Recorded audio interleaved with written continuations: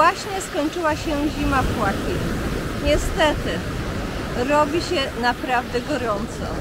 A więc dla ochłody obejrzyjcie migawki z naszej porannej plaży w zimowej odsłonie.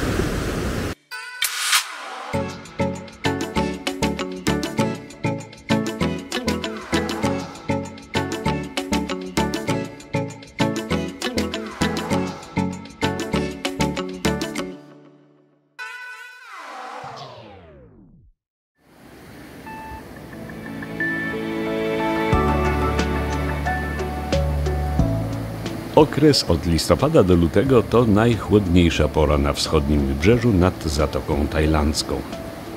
Wtedy właśnie trwa najlepszy sezon turystyczny. Zjeżdżają tu stęsknieni za ciepłem mieszkańcy północnych rejonów naszej planety. Deszcz pada w tym regionie bardzo rzadko, a temperatury nie przekraczają 30 stopni.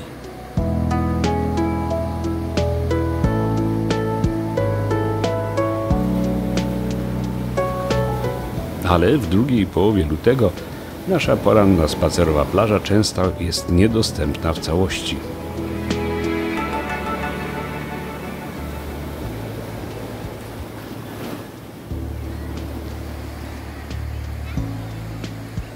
Różnice w poziomie morza podczas dziennych pływów sięgają 1,5 metra, a najwyższy poziom wody przypada na poranne godziny.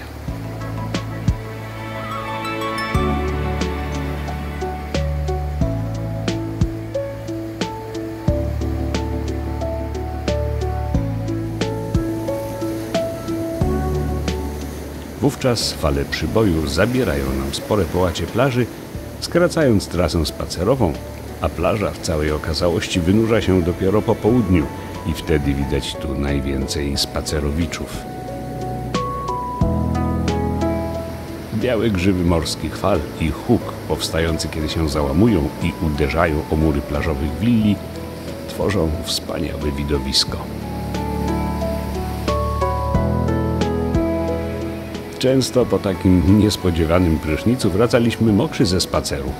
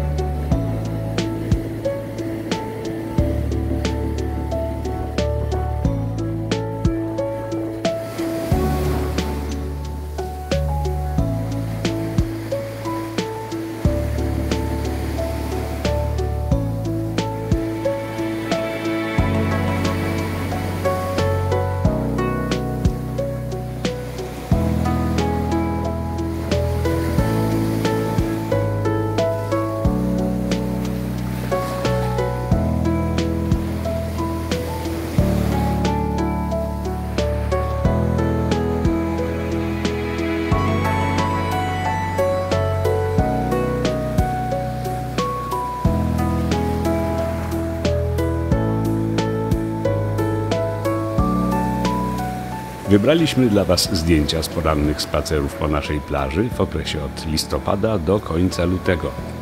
Tak wyglądała wtedy pora zimowa.